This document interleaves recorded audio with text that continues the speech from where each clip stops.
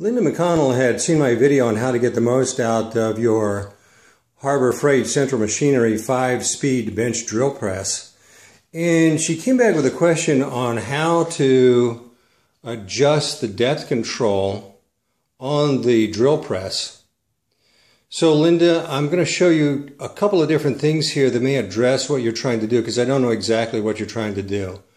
I'm assuming for the time being that you're working with wood, although these suggestions work both with wood as well as plastic and probably steel as well. So the first example I'm going to use is this bench top that I made for my Workmate 425.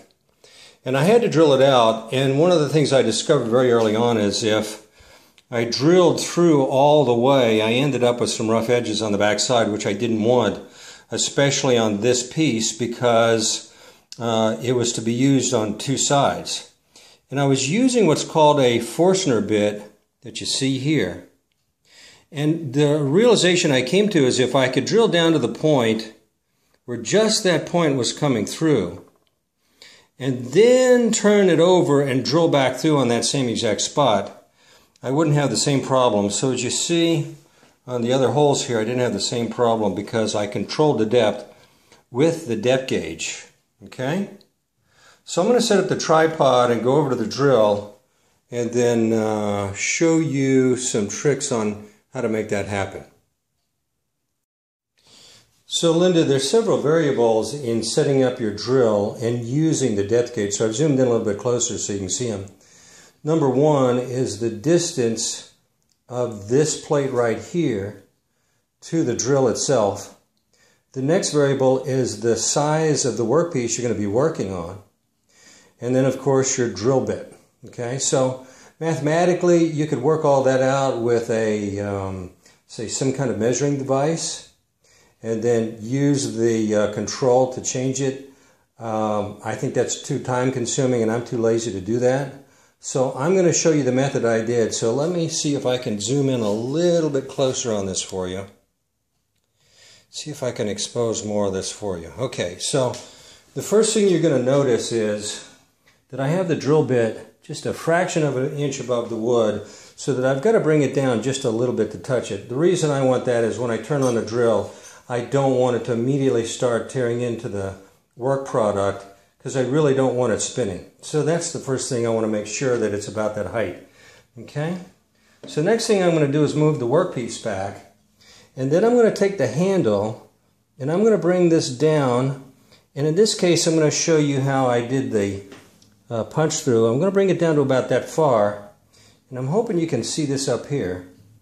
All I did is take these little nuts here, and then I brought them down to right there, okay, to where they stop. I'll bring both of them down, okay? So what that does is if you're doing a lot of additional holes, not just one or two, when you use both nuts, it keeps them from moving because of vibration. Okay? So what that means is now, when I bring it down, it's going to stop right there. So you can see this, you can see these guys right here. They're stopping it from going any further. So in the case of the piece of wood that I showed you further, this tip is going to punch through. When I get done, all I have to do is flip my piece over, bring it down to the same point and drill it through. Then I don't have that tear out on the other side. So the other thing you might be wanting to do is, you might want to be going to a certain depth. So again, take it down to what you think the approximate depth is, and then take both of these nuts, and I'm going to try to do this as fast as I can. I know this is time consuming. Bring both these guys down.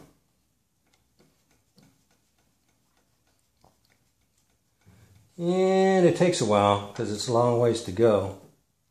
And that one seems to be jamming a little bit. Okay. Come on, guys. Be cooperative here. Okay, so what that'll do is take it down to a certain depth. That's probably about halfway through your workpiece. Okay? Now, you can use this to figure out how far into the wood it's going.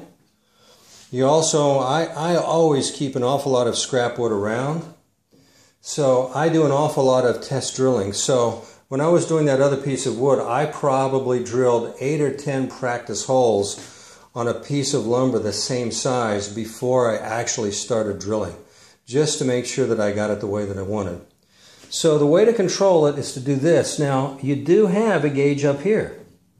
Now, if you know that this plate is always at one location, and you know that this piece of wood is here, you can remember where this gauge is, or even mark it with a marker, and always set it to that depth.